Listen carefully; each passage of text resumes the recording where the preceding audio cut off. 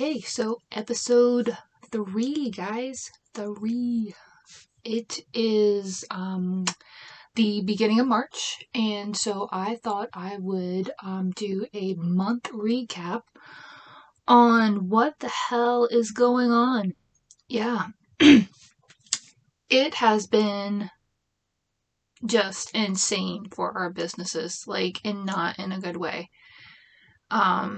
In our personal lives, and just so much and I'm pretty sure it's like law of attraction come in and play here, and I'm not too sure why we are attracting all of this craziness right now, but I thought I would pop on here and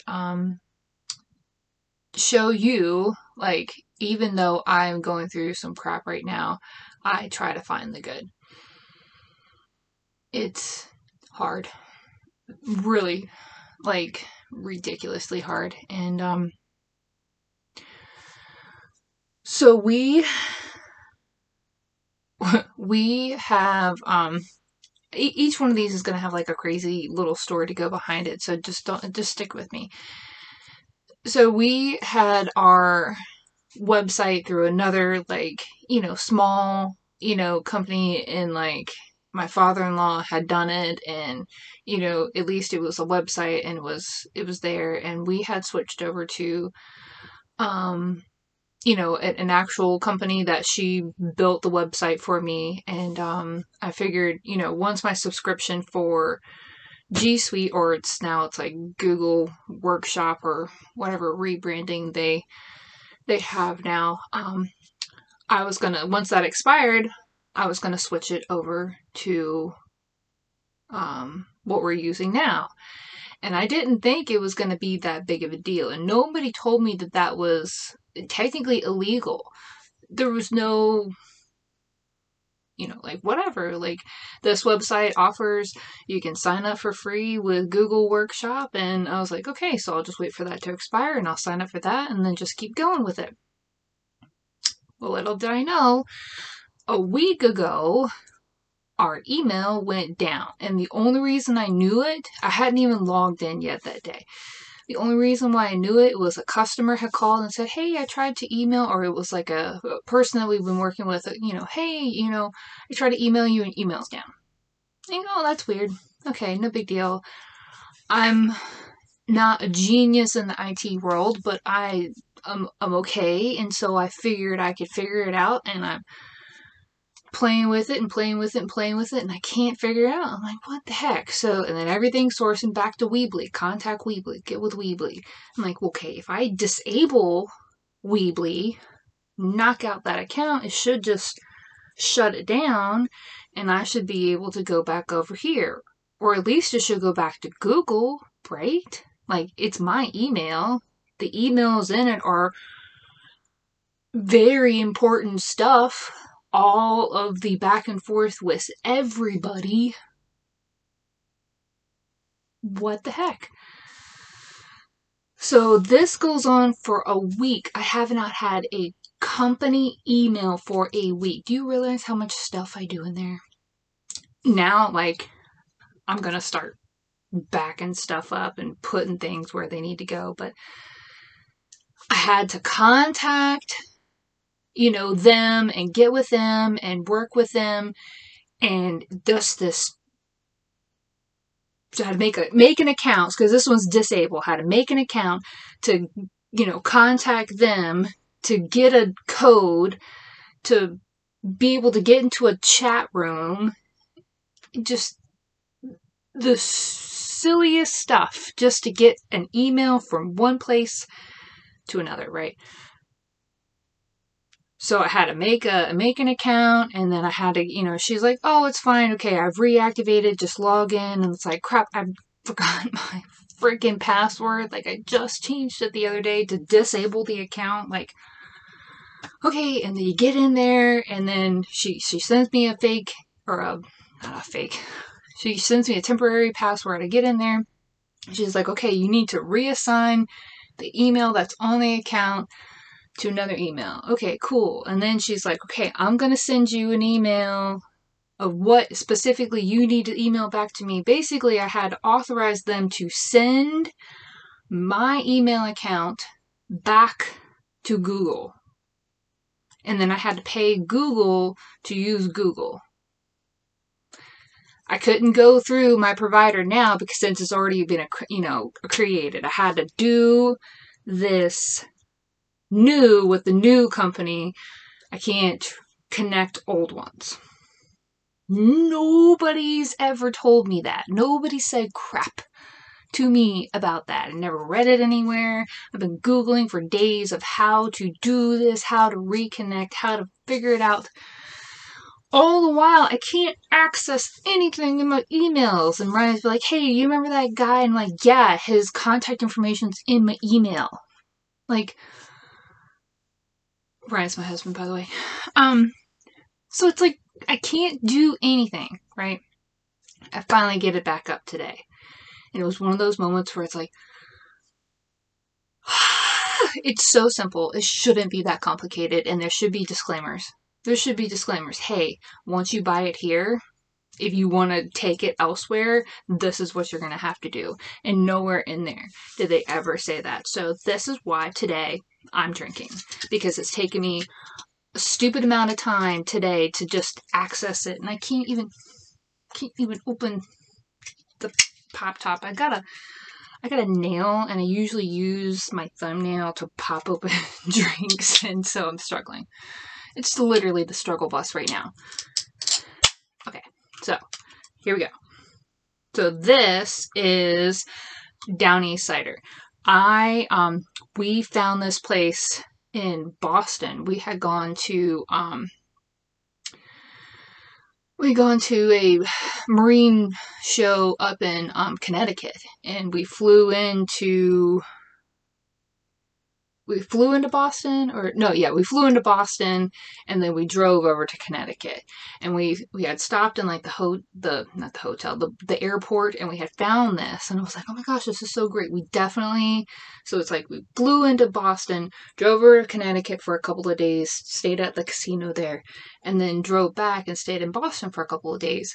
And I was like, when we're in Boston, we have to go here. And like, I am a cider fan, but like, this is unfiltered, and it's amazing. Like, I mean, you would think that an unfiltered cider would just kind of be like, oh, it just tastes like a bit into a rotten apple, but no, it's legit. And can't remember I was trying to find the alcohol content on here, but it's like, I don't know. But anyways, Downey Ciders, Boston, Massachusetts. Check it out. Cheers to getting my email back up and running today. The other technology issue that I'm having, Instagram. So Ocean Eagle, Hampshire Starters, is our company. A little plug there in case you're in the Hampshire Rose area in Virginia. So the company was started with my father-in-law, his wife at the time, my husband. I believe there was one other person, but anyways, he got out. They brought this other guy in, Kent, to answer the phones. Kent set up this Instagram account at some point in time, but he didn't use the company email. He used his personal email or his personal cell phone. I got the last 2 digits of the cell phone, and I can't get access to it at Hampton Roads Charters. And to top it off, so if you check out that, it's got the wrong price per person on there because it's so old. Like, and so I'm going through the steps. I just want to talk to a person. Like, that's all. Like, that's the consensus of, I just want to talk to a freaking person. Like, I guess that's a thing of the past now. No, I get all excited. Like, I just gotta calm down. Like, it just... So, I'm trying to get a contact so I can call them or email them or get in a chat, and you go through these like steps, or there's like a frequently asked questions thing, and I'm like, that doesn't apply to me, that doesn't apply with me. I know that none of these things, it's like I didn't just forget the email, I don't know the email. And then I get to the section of, oh, okay, well, could it be intellectual property? And I'm like, yes, that is my stuff with the wrong information. I need to get that shut down. Like, shut it down so I can get in there. But no, it's like, okay, well, if it's intellectual property, then you have to be trademarked or copyrighted. And it's like, we are the teeny tiniest business ever. Like, we had one boat. Like, we now have two. Like, that's not a thing. We don't, probably should. Maybe if I go ahead and just get that copyrighted and trademarked and get that over with, and then I can contact Instagram and get our stuff on board. So if you are an IT genius and you know exactly what I need to do to get this straight, please contact me. info@chaoticcompass.com. Thank you. So frustrating. It's like all the technology is fighting me, and it's like I can't. Hey, husband, help me.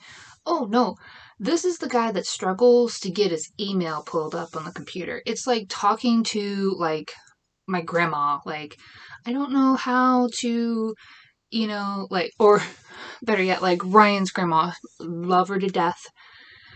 She is so precious. But she's like, can you help me, pull up my camera? And it's like, Lord, child. It's like on her home screen, and it's like made simple, and you can't make it any simpler, and the poor thing is just struggling. That's my husband. It's like whenever, because he calls, like, my kids call my mom Nana, so it's Nana and Pops. That's my parents. And then Ryan's grandparents are Nana and Pop, which is so funny. But anyway, so, Ryan's Nana, with the computer issue or the phone issues, and it's like, she's like, hey, Ryan can't. Oh, like, no, let me help you because he's just going to make it worse. Don't do that. Like, and then the other issue we're having right now, I feel like this is just one of those, like, video diaries where I could just, like, word vomit all of these things and I'm going to feel better. And I know that I'm not, because it's like, what's going to make me feel better is to get these things fixed. Well, it's like, I got the email fixed, but these other things, it's going to take a while. So we, with our boat, our head boat, it's, we have to pull it out of the water every year, once a year, to get the Coast Guard to inspect it. And it stresses me out, so just hang on. To get it inspected. It's an inspected Coast Guard vessel. It's serious stuff. So we can't put it in, like, if I'm going above your head, you just give it a little go, or mute me. I don't know. But the normal way to do it is called a travel lift. And you put slings under a boat, and then you lift it up, and then you pull it out of the water. Well, because one, our boat is so long, and two, she's wooden and old, and she don't like it.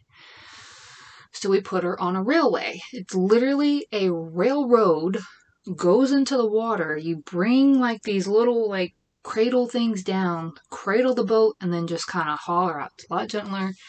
She likes it better. Well, the place that we have been using this is like the consensus, okay? It's like, we'll find a place and then they break, because, like, nobody uses railways anymore. 1700s, old technology.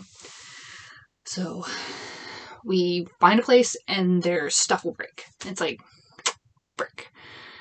Well, that's what's happened. We found a great place, and we've got a great relationship, and they really, really like to work with us, and we really like them. And their stuff is broken. They're like, yeah, we can't get this fixed until the water warm up and we can get a diver in there. It's like,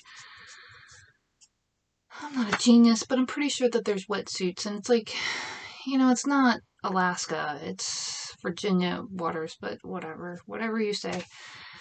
So we're on the mad hunt for a railway, and it's like, we find one, and they want to charge us $85 a foot, which is astronomical for a 65-foot head boat. And then They won't let us do any of the work. It's just painting the bottom, and they're just going to charge us astronomical. So unfortunately, that's not going to work out. And, looks like a great yard, and it's in Deltaville and really nice. And unfortunately, it's not going to work. And so now we are on the hunt for another place.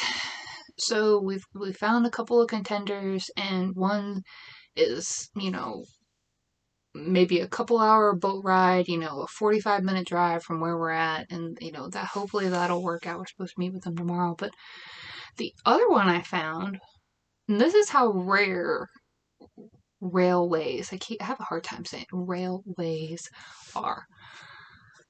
The other one I found is in Beaufort, North Carolina, which is like a 4-hour drive, but I'm pretty sure to bring the boat all the way down there, I mean, she does not go fast. She is not a fast boat. Probably be like a 24-hour boat ride. Plus, then I've got to get my crew down there to be able to work on her. So it's like all this travel time and hotels and food and...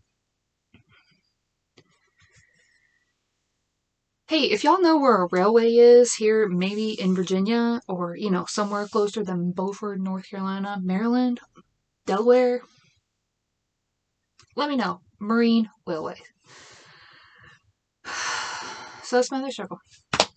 And then my other one is we had a contract at the end of December and for part of January with a guy, and he has not paid us for it. It's like $20,000 worth of work.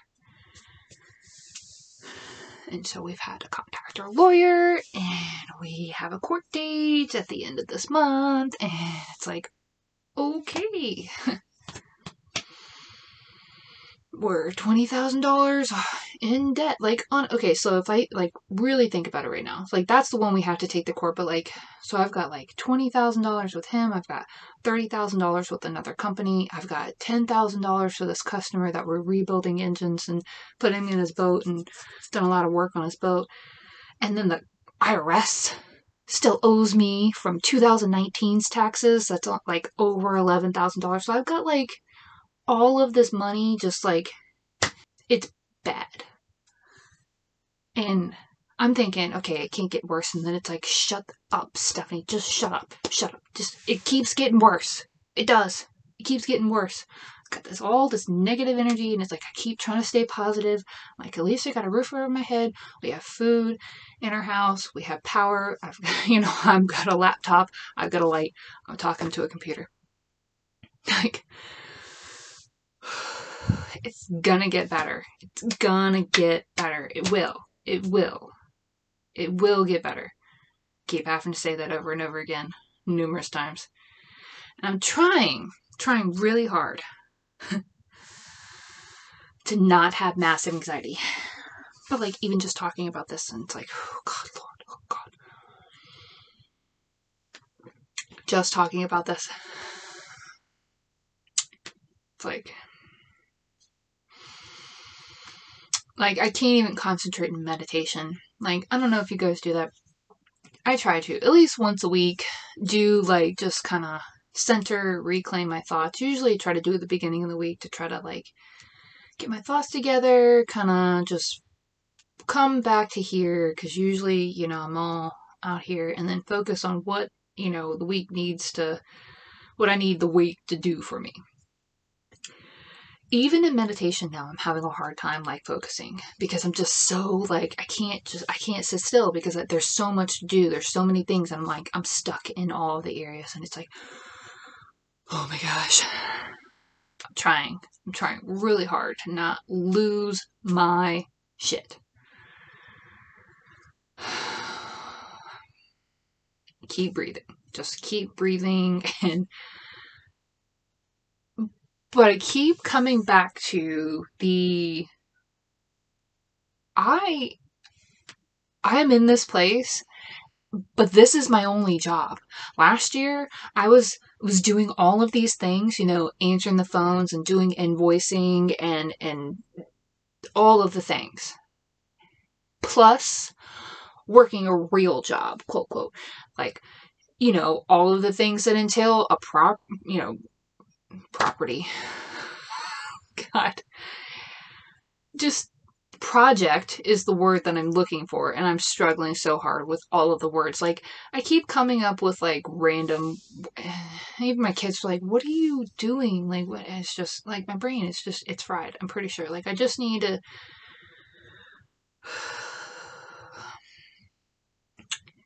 I'm not doing this job and a real job. This is my job now. And I'm so thankful that I don't have to do both, because I know I would have lost my shit. I know that I would have been in a psych ward for real, y'all. Like, this is driving me insane with all of these little bitty things plus like big things. And I can't get anything off of my plate right now. But this is it. I get to focus on this plate right now. I don't get to focus on all of the other projects for these people. This is my project, and I'm so thankful for that. And I keep reiterating that to myself. I'll breathe. And this is your only job, Steph. You're doing great. And I'm doing my own marketing right now, which is like, I'm struggling. It's like, here's this awesome, thing, but I'm having a hard time like getting going with it. But I'm getting to do my own marketing, and that was the main reason why I came over into this side, like it's the dark side or something. But that was one of the reasons why I started with that company and then the company before that, because it's like, I see the need. Like, you guys aren't doing anything. You're relying upon word of mouth, which is cool, but it's super old school, and you could get to a lot of that younger generation if you were on social media. And so I would do it, but then it's like, here's your real job, and it's like suffocating you, and it's like, okay, so when do I really get to integrate this? And now I do all the time. I can't. So cool. And my husband's like, please do, because he's like, I don't know what the hell you're talking about. Like, like showing him all of like the cool stuffs and all the reports that I can do. And he's like, oh, that's cool. He's just looking at like, oh, the graph is going up. That's cool. But we had like a post that had reached almost like 10,000 people on one of our Facebook page. For me, small business, that's awesome. And that's literally just, sharing it to a few different not websites, like different pages on there. And it just went, which is so cool. Yay. And I get to see the needle move. And that drives me to be able to see that. And so I keep focusing on the little wins. And I get to be so hands-on. Like, my husband plays this game every day of what did I forget? He has ADD and he forgets a lot. God bless his soul. Every morning we play the game of what did you forget? And sometimes it's not a big deal, and sometimes it's a big deal. So I get to be able to save him with those things. Like, he forgets something and I get to bring it to him. It's kind of like my mom in middle school when I used to forget my textbooks at home. Kind of like that. I betcha his mom did that. Pretty sure. And, like, we're going to be prepping the boat and getting it ready for the season. And I had to take 3 days off from work last year to be able to do that. And it's like, oh, it's my job. I can do that. I don't have to be like, hey, let me fill out this, and do I have enough, paid time off to be able to do that? I just do it. And that's cool. And it's really hard sometimes to be able to see the good, which I'm telling you, I'm losing my shit most of these days, but I just have to just take a minute and look at it. And a lot of times it's my kids. My kids are quick and funny and just like randomest things at the randomest times, but they get me through it. And so I tell you, with all of the hard and all of the difficult, with everything that you have going on, find the good. I promise you it's there. You just gotta look pretty hard sometimes. I'm looking real hard. I'm looking real hard. Like, my board out there is just saturated with stuff, questions and customers and things, which is a great problem to have. Yeah. But I find the good. Because I have to. Because otherwise, all this negative is going to suck me down, and I'm just going to be in a dark, dark place, and it's not going to be good for anyone. Especially my kids. And they deserve a mom that shows up and is here for them. They don't deserve a dark, dark mom. In times of difficult, in times of hard, find the good. Cheers, you guys.